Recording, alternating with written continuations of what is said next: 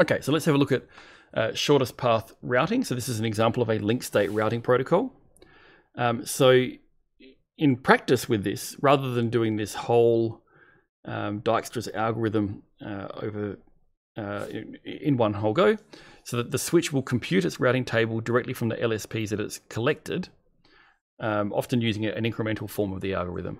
So specifically, the switches will look after two things, like the tentative list and the confirmed list of nodes. So each of these will have a destination and a cost and the next hop to get there. So if we start this out by looking at the, we have a confirmed list that has only the node itself in there, right? It knows definitely it can get to itself at a cost of 0. Then for the node that we just added to the confirmed list in the previous step, so this is itself initially, call it node next and look at its LSP. So now we look at the LSP initially of itself, and then for each neighbor of that, calculate the cost to reach the neighbor. And again, as we saw with Dijkstra's algorithm, this is going to be the sum of our own cost to get there and the cost to get to that neighbor from there. So if this discovers a new neighbor who is neither on the confirmed or on the tentative list, then we need to add that computed cost to the tentative list. And we say that the next hop to get there is the direction that we need to go to get there. Because again, as we do this repeatedly, we're not just looking at ourselves and immediate neighbors, we start looking at neighbors of ourselves and neighbors of them and neighbors of neighbors of neighbors of neighbors of neighbors. Right, so if the neighbor is already on the tentative list when we add it in, rather than if it was neither on the confirmed nor the tentative list, and if it's cheaper, if it's a cheaper option to get to that node, then we replace that entry for that node with the cheaper entry, right? So again, this is, we think back to what we're talking about with Dijkstra's algorithm. It's always replacing more expensive paths with cheaper ones as we go through. And so if the tentative list is empty, then we stop. We've actually gone through the entire network. Otherwise, we pick the entry from the tentative list that has the lowest cost, because there can now be no lower cost path to get to that node, and we move it to the confirmed list, and then we go back up to step 2, using that node that we just moved to the confirmed list, and call that node next and repeat this process, right? So we will work out for ourselves, and then we work out for our cheapest neighbor, and then we work out for the cheapest node that is either one of our neighbors or one of our neighbors' neighbors. And so again, it's always going out following the cheapest path until it's propagated all the way out through the network and covered the entire network. And so thus is implementing Dijkstra's algorithm. So let's have a look at this in practice. So imagine we have a network like this. So this cross here in the middle is not a connection, right? So A has a link to C of cost 10, B has a link to D of cost 11, but there's no direct, the direct paths from A and C to B are actually via these other paths. Okay, so initially in step 1, so if we're doing this as node D, so D says, I know definitely I can get to myself at a cost of 0. So then it will say, okay, who are my neighbors? My neighbors are B and C. It will add the paths to those to the tentative list. So the cost for D to get to D is 0. So it adds 11 to that to get to B and says, okay, the cost to get to B is 11. Likewise, 0 plus 2 to get to C is 2. So it says, okay, at this point, this is what I've calculated. Then it will, in the next step, we say, okay, what is the lowest cost node in the tentative list? That's the path to C. So we can see this is taking the cheapest path, right? To see if there's any other cheaper ways to get places. So now it will look at that and say, okay, who are the neighbors of C, and calculate the costs there. So from C, we can get to A at a cost of 10. So 2 plus 10 makes 12. And we can get to B at a cost of 5 of 2 plus 3. But B was already in the tentative list. But our cost of 5 is better than the cost of 11 that was already there. So we replace that entry. So we say we don't go directly from D to B at a cost of 11 anymore. Even though this is more hops, we will go to D from D to B via C because the cost is only 2 plus 3 is 5. So we've replaced that with a lower cost link. So now we've gone through all of the neighbors of C. So now we take the lowest cost entry from the tentative list, so that's to B, and we put that in the confirmed. There can be no cheaper way to get to B now than that. So B, we then have a look at. So B's neighbors has a link to A, and that link will cost 5, which is our cost to get to B, plus 5 more to get to A. So we now have a path to get to A that costs 10, which is cheaper than the previous path we added in the previous round. We added the cost path to A, which costs 2 plus 10 is 12. Now we're saying we can go 2 plus 3 plus 5 is a cost of only 10. So now we've looked at all of B's neighbors, and of course D was already a neighbor of B, so it was already in the confirmed list, so we didn't need to add it in again. And so now we take the lowest cost entry from the tentative list, that's the path to A, put it in the confirmed list. There are no entries left in the tentative list.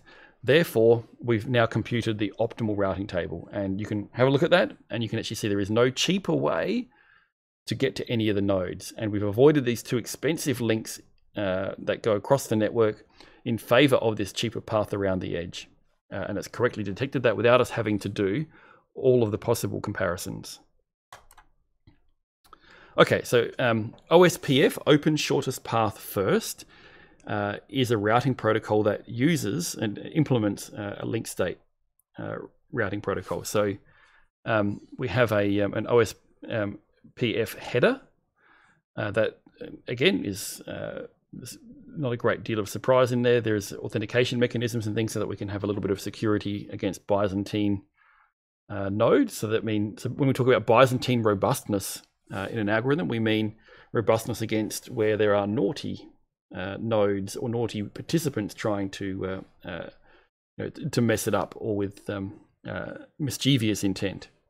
And so then for each link, it will advertise information about the link. So we have some age information, we have the link state ID, we have information about who's advertising it, sequence number again, so that we can update these things, checksum length, the number of links that are then in the remainder of the packet, and then for each link we have a link ID, information about the link, the cost, and further optional information. So you have more of these as you go through.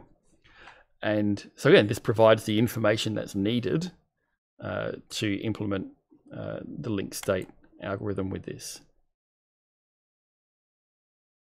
Okay, so we're just about to the end of the chapter. If we want to think about how routing and switching is implemented on modern networks, this is typically done using specialized hardware now. So a modern switch will often have, so in this case we might have a 48 port, 40 gigabit, so this is SFP, so that's fiber connections. And then it will have the switch fabric interconnect. And so it will receive the frames in, and it will have very fast static RAM to hold those packets, so they can have very low latency accessing them. And it will have its forwarding pipeline to work out where things need to get forwarded. And then it will have a bunch of patterns that it will be using to apply to work out where to do the forwarding and then feed things back through. And the CPU that's in there is really just to control and to update, for example, the patterns to match. So the bulk of it is actually happening in dedicated hardware to get that very high speed switching and in parallel as well. Okay, so if we look overall, then stepping back a bit more. So networks have been around for a long time, many decades. The virtualization of networks has been around now for about 20 years or so. So using VLANs and VPNs so that you can you can separate the physical structure of the network from the logical structure of the network. For about 20 odd years, this has been coming along. And so again, for things like cloud computing, this is important, where you need to indeed abstract over the physical network to provide a logical network structure. And so virtualizing networks, indeed, to support things like clouds, has come about more recently with the idea of software-defined networking that makes it much easier to define these network environments independent of the underlying structure of the network. And so then virtual networks are now much easier with SDN to actually to deploy, to manage, to take down again. And again, so this is analogous to virtual machines. So virtual machines is allocating the computing resources in this abstract manner. So we say, oh, I need 10 computers and 10 CPUs. I don't care which data center or how they're physically, where they're physically located. And I want a network that has this structure that connects them. I don't care what the underlying network looks like. So virtualizing machines and virtualizing networks allows this flexibility in the use of resources.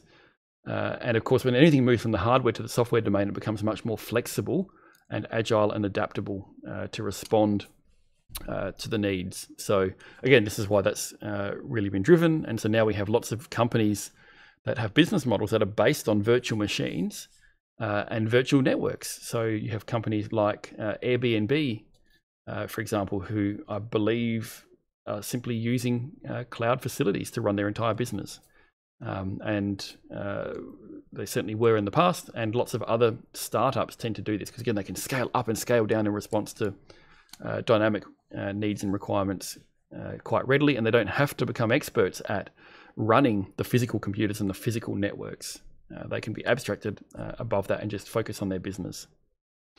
Okay, so if we then step back further again and think, we've looked at how to build networks that are composed of different, or into networks that are composed of different networks that may be using the same or different types of networks. They can be heterogeneous. We use switches and routers to connect these and to be able to make the links between these networks to make internetworks.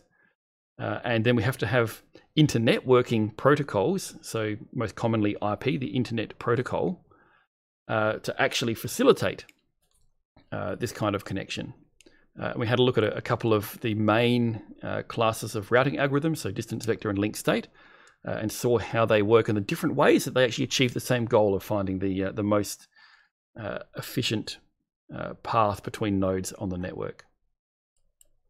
And so that's it for this chapter. Hopefully that's given you a bit of an idea about what's happening at that networking layer in the OSI network stack and its equivalent for the internet. And it really is, what we've covered here is kind of the heart of how the internet works in many ways. Everything that's above that is how we can use the internet better and more conveniently and more comfortably to do the kind of things that we want to do with that. So that we will pick up in the next chapter.